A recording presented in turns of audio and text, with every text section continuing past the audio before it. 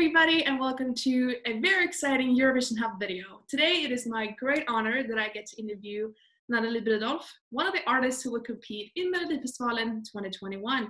But before we do that, don't forget to give this video a big thumbs up, subscribe to our channel, and hit the notification bell so you don't miss any of our videos.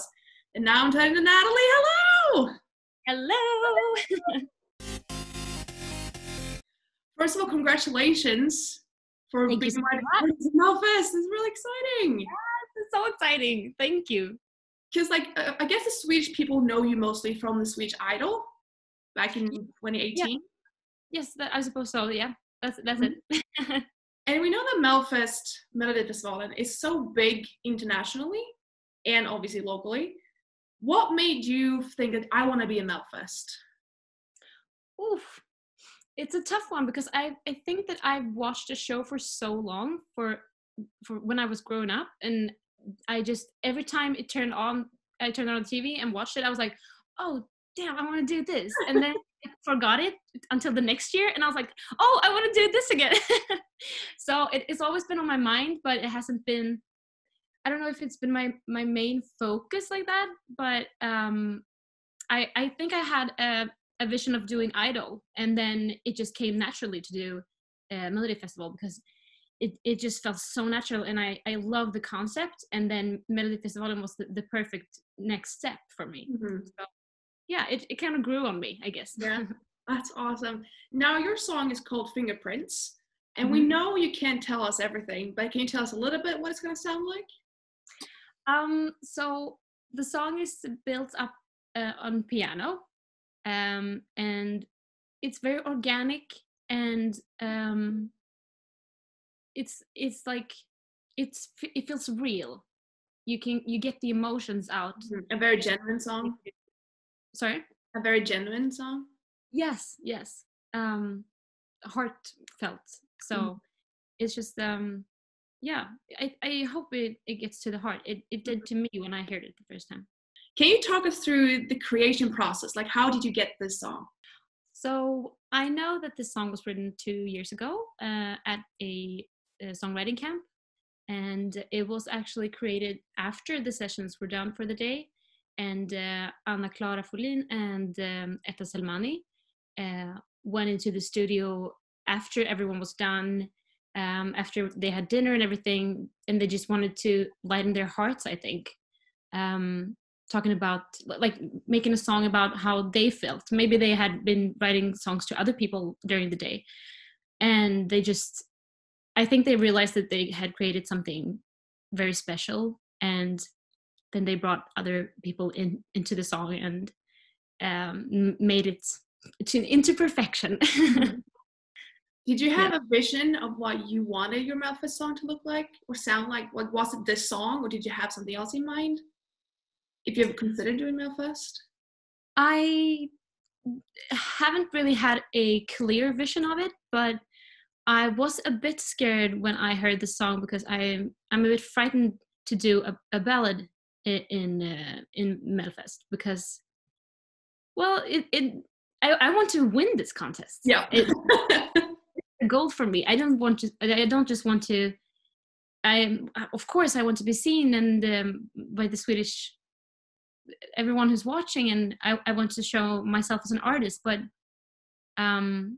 it would be amazing to be able to compete for Sweden as well in the whole of Europe. So for that sake, I've been a bit scared about it. But when I heard this song, then I knew that this was just too good. I had to do it. It just felt right.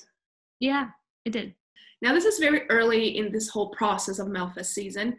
Have you thought anything about the staging yet? I have a bit. Since the song is so organic, I want to show that on stage as well.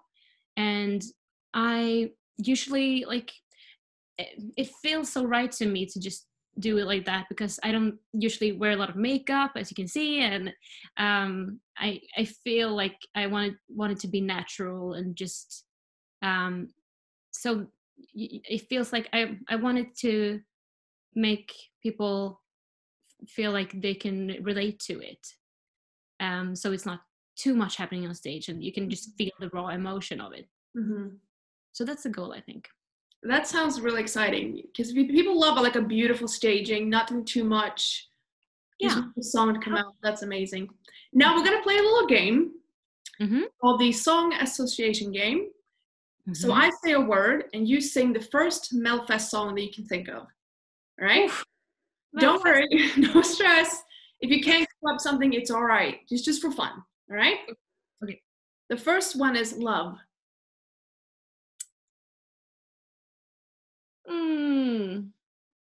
Well, it translated into Sweden then. Min kärlek, ska vinna, na na na na na na na.